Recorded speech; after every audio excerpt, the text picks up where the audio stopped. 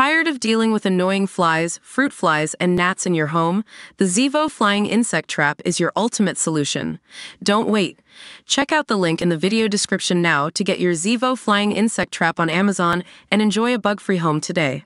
Rizzle are set to reunite with the duo announcing this week they hope to bring some optimism to 2024.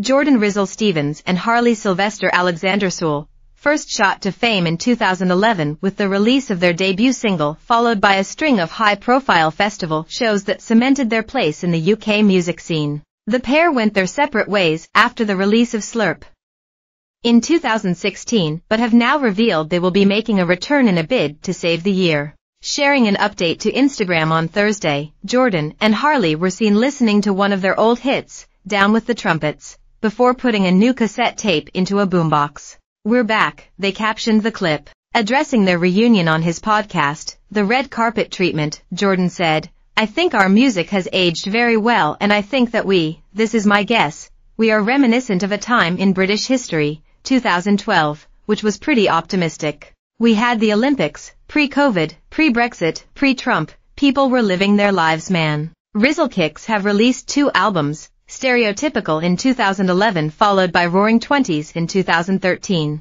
The duo had #1 song Heart Skips a Beat, also featuring Ollie Murs, along with other hits including When I Was a Youngster, Mama Do the Hump and Down with the Trumpets. Since 2016, Jordan has released music under the stage names Wildhood and Al, the Native. Earlier this year, the musician opened up Snout surviving self-harm and heartbreak in a candid new book, after finding love with Little Mix's Jade Thirlwall. The singer also shared an insight into living with ADHD, attention deficit hyperactivity disorder, after previously sharing his battles with drink and drugs. Jordan said that the book, titled Avoidance, Drugs, Heartbreak and Dogs, was the hardest thing he'd ever done. It will follow the star's rise to fame in Rizzle while behind the scenes he battled brutal patterns of self-harm and destructive coping mechanisms. TV rights for the book have already sold to production company Watford Essex, who are best known as the maskers of The White Queen and Life on Mars.